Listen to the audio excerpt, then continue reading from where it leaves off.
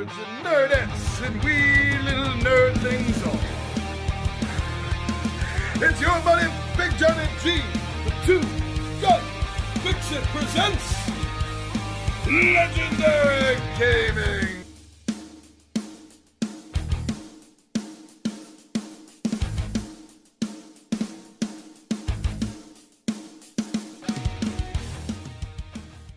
And here we are again.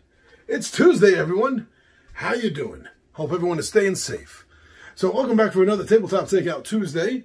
As you know, I'm your buddy, Big Johnny G. And I love to use this spot to tell you quick little blurbs, bullet points, I guess, on why I love certain games.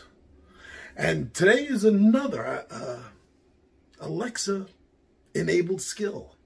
A game that you can play with Alexa, which I've been experimenting with and having a lot of fun. Now, this one is a choose-your-own-adventure style. You know, like the endless quest books that TSR used to put out. That's the style of game that the Dark Citadel has. And I did have fun playing it. So I want to tell you about the Dark Citadel. I'll see you all down at the table.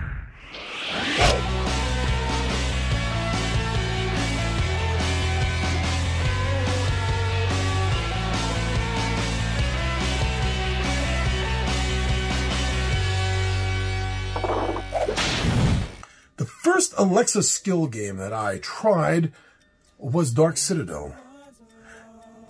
I was looking for games that Alexa could play because I had heard that she could play games. And one of the first things I noticed was a endless quest or choose your own adventure style game called the Dark Citadel.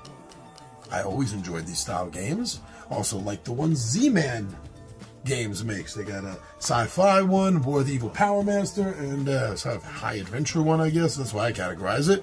House of Danger. That they turn those books into board games. So I enjoy this. They're fun escapes. So I figured, it's free. What the hell? Let me try Alexa's version of this. And that one I tried is the Dark Citadel. And I did enjoy it enough to go back several times and continue my adventure in this world. And if you're looking for that kind of game, let me tell you about this. So at first I thought the atmosphere of the game was just kind of middle ground, you know, nothing great, but, you know, nothing I was upset about. It was okay. And then voices. Okay, I like that. I actually do love the old radio style of programming, you know, which was even before my time. But, you know, where they had a lot of sound effects, where they immersed you in this atmosphere, you know, audibly every way they could. Someone was walking, you heard footsteps. They open a door, you hear a door opening. So when it got to the point where there was actual voices, voice acting. Yeah. All right, you notched it up a little bit. Although between you and me, and I hope my longtime viewers realize this, but I'm not usually one to brag about myself.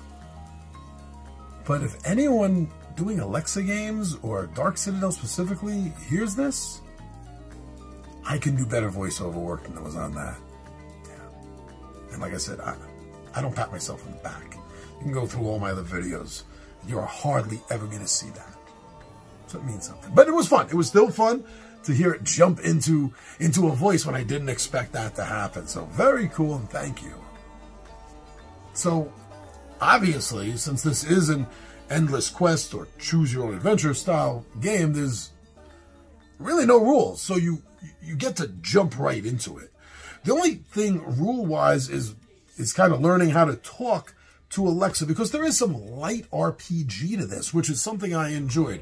You can, during the course of the game, get equipment, gear, money. You can find things, you can buy things to a small degree. So you want to be able to keep track of things like that in the game, and it adds to it. It almost makes it look like was that in the late 80s or the early 90s, TSR came out with these, a couple of super endless quest books, which skirted the line between RPG and endless quest.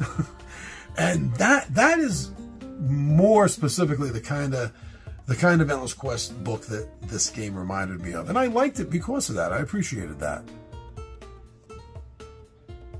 Unfortunately, I don't think there's a ton of replayability in this game, but there is some.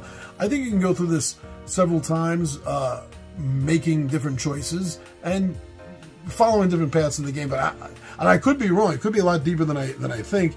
But just the way I went through it, it didn't seem like there was going to be a lot of different end results. But it is definitely good for several replayable games if you enjoyed the first. So that's better than, you know, sometimes you play an endless quest book and you can't again, really, because there aren't enough choices. But this one gave enough for a few extra plays. Pulling together the aspects of the sounds, the voices, the fact that you can gain things. It's not just purely what the book hands to you. You know, like I said, you find gold and you can advance things.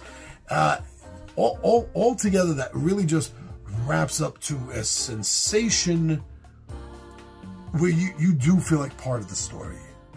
You do. You don't feel like you're just along for the ride. Just kind of like the old video game Dragon's Lair. It's not just, oh, all I'm here to do is left, right, up, down. That's it. Timing on one of those 4 actions is all I need. This does pull everything together to make you feel a little bit more like you are involved in the story. And whenever one of these style games goes that far and does that, it makes you enjoy the game a little more. And I think that's why I did. So if you're looking for a really fun choose your own adventure endless quest style game that Alexa can run for you, yeah, I think you're gonna like Dark Citadel.